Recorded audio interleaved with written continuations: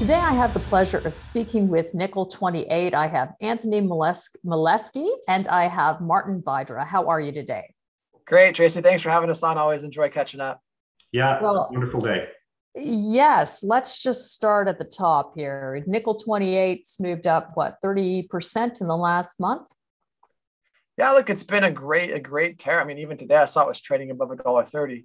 I think that's really reflected in the fact that the market has become more interested in nickel, as we've seen, that nickel price today touched 1060. So, we're one of the very few, if not only, producing pure play nickel equities on the TSX. So, if you want nickel exposure, you want leverage, and you want that in a producer, then we're kind of the one stop shop there.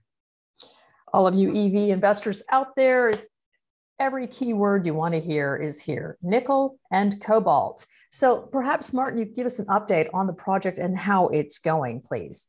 Okay, thanks, Tracy. The project is running great. We expect to release our full year results for year ending 2021, where the production of our flagship operation in Ramu, Papua New Guinea, will have once again reached basically nameplate capacity for the 5th year in a row, which is absolutely wonderful in this world. It's the only HPAL operation in the world that has been running at design capacity. So we're talking about 32,000 tons of nickel and about 3,000 tons of cobalt in a form too that the battery industry is just really hungry for. It's called MHP, or a mixed hydroxide product.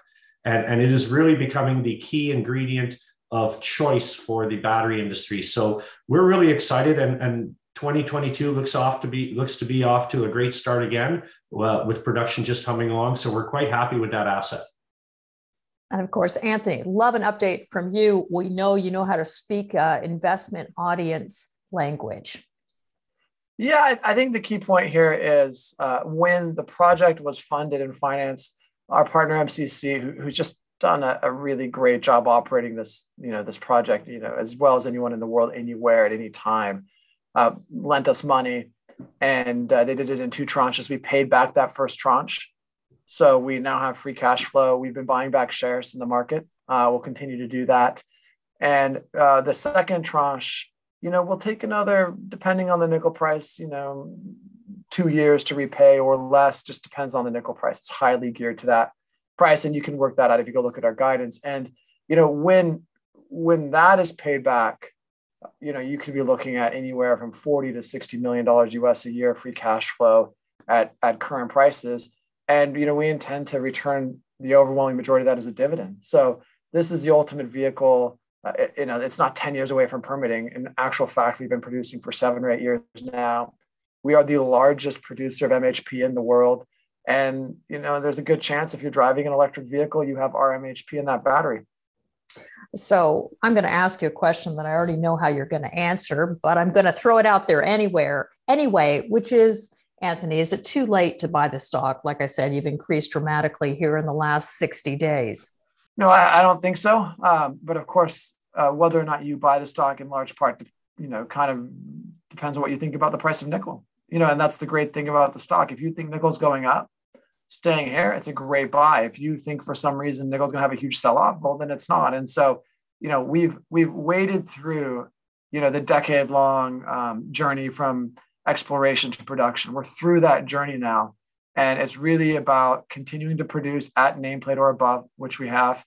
And then you need to plug in, meaning the investor just needs to plug in what they think is going to happen in nickel. And, from there, you can see how expensive or cheap we are. And myself, I think we're cheap. I think I'm the largest shareholder, owning roughly, 9 or 10% of the company. So I'm pretty bullish. I think I also heard management's buying back shares. Is that correct? That's correct. We've been buying back shares now for a number of months. I can't remember exactly how long. It's disclosed in the quarterly. But yeah, we're buying back shares, and we'll continue to do that. And what should we anticipate as shareholders in the next upcoming quarter? I think you touched on that, Martin. Perhaps you'd like to add a note or two.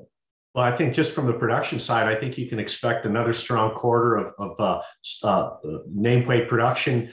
And the other thing we're seeing is not only is the nickel price appreciating, the cobalt price is appreciating significantly. It's trading at the highest level since 2018. which really helps generate extra cash, as Anthony says. So it offsets our costs. So I think from a production point of view, you're going to see strong production at costs that are consistent with what we've been reporting over the last 8-12 quarters. And of course, you heard it here, production. We've got nickel and cobalt. Thank you both for joining us today. That's nickel 28 on the TSX. Thanks a lot, Tracy. Thank you, Tracy.